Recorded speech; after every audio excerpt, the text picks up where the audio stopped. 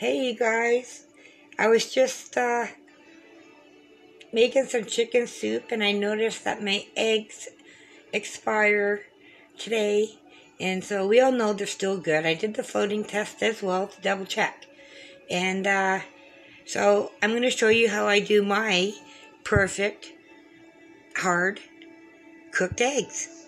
Let's see if we get a Quan in here. A Quan, come here. Come on, pretty girl. There we go. Okay, let's go to the stove. Look up. Say hi. What? Quanny. Okay.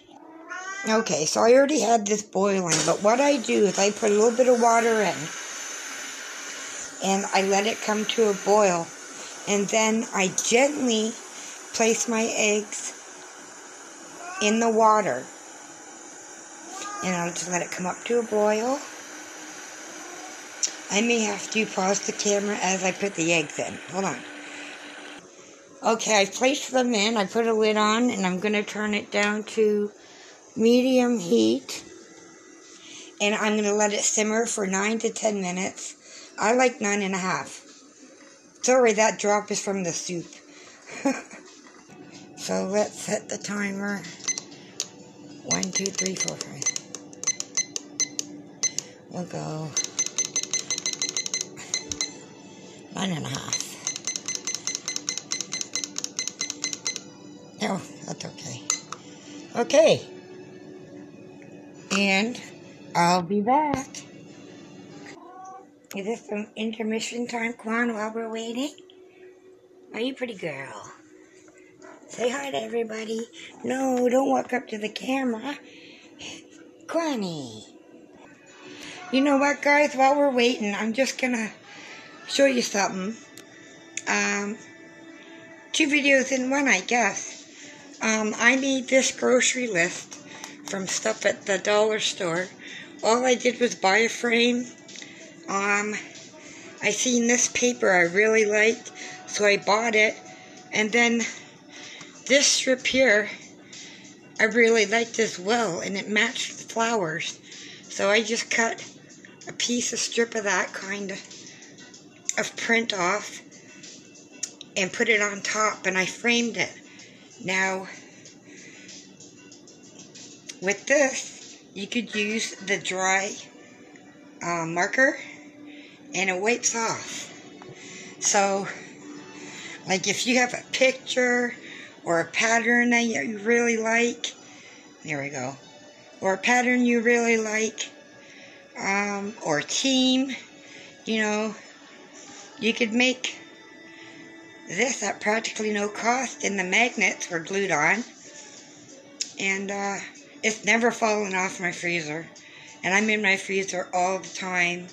I'm an ice cube fanatic, so I crush ice like 4 or 5 times a day, so I'm in and out, and I made this around 8 years ago.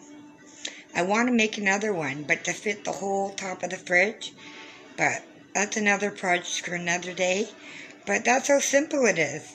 So grab yourself a frame, put what you like in it, and then add some magnets, and then there you have your own dry board. Easy, simple. You can put it in your grow room. You can put one in your kitchen. You can put one anywhere. How much time do we have left? See, I'm afraid to pause this in case you're only allowed to have it paused for a certain amount of time, and then the camera might turn off on the phone. So that's why I thought I would show and tell. Show and tell.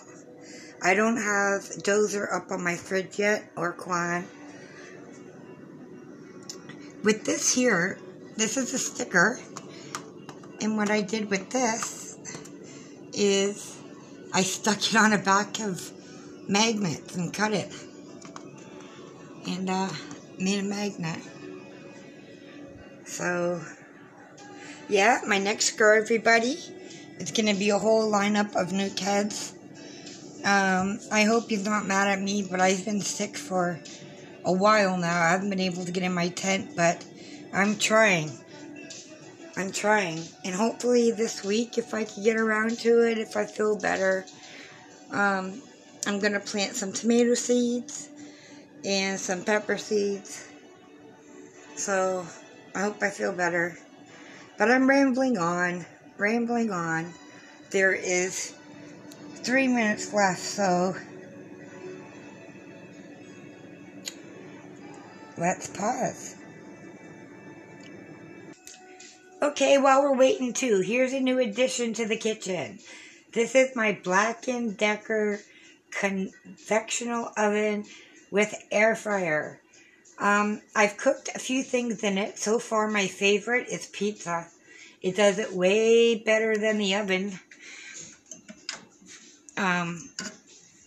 I lined my tray at the bottom. There is a drip tray that comes out at the bottom. And there's also another drip tray, if you want, that hooks on underneath that middle rack. This was extra. And this is the deep frying basket. I'm not the deep frying, sorry, air frying basket. The top gets really hot, so when I use it, I put my cutting board on it so I don't burn myself. So I'm still learning how to use it, and I'm really enjoying it. It's got, hi Quan, it's got a timer on it. She's rubbing on me. Oh no, sorry, that's for the toast. There's the timer, and then here's your functions. Quan's knocking me over. Sorry, you guys. Come on, steady. Anyway, you'll see broil, bake, and air fry. So we're still steaming. We don't have much longer to go. See my retro kettle? I love this thing. It's got double metal inside, so I could also use it for cold. Okay. Well, I should be able to push pause, and there shouldn't be any interruptions. So I'm going to come back, and when I come back, it'll be when I'm taking the eggs out. So, I'll be back. Well, I hit the button, putting the phone down, so there's going to be 2 parts of the video I'm going to be putting together. So I'm just running some cold water. The timer went off as the camera hit it. Of course. I don't have much luck with filming, but this ain't a professional channel. No, it's a small little channel about ginger. Oh, excuse me, GingaSnapZ. Everyone knows my real name anyway, don't matter. So, what I'm going to do, sorry, I didn't realize that was loud. Probably is. What I'm going to do is I'm going to crack one open for you and cut it in half and show you what 9.5 steamed eggs look like. And I find them so much easier than boiling. I don't know why. I can never get the timing right. But this is simpler for me. Sometimes I go 10 minutes. Sometimes I'll go 8. So depending on, you know, how well done you like your egg. So I'll be back. Okay, let's see if I can do this one-handed. Let's see how this turned out. Oh, I should have took this thing out of the knife protector. There we go. Okay, let's see how the egg turned out. It's still warm. Oh, just the way I like them. I love my hard-boiled eggs like this. I love the texture. But if I was to make sandwiches, I would definitely do it for 10 minutes. That 30 seconds makes a big difference.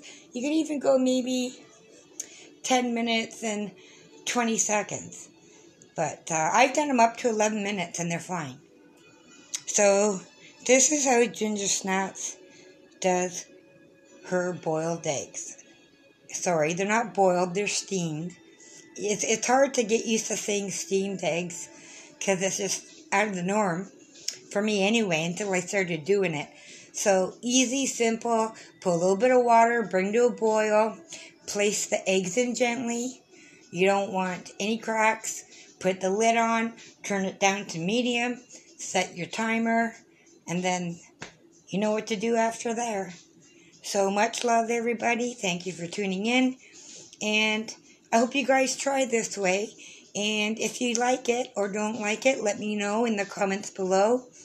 And please subscribe and like to my channel. Much love and have a great day. Bye.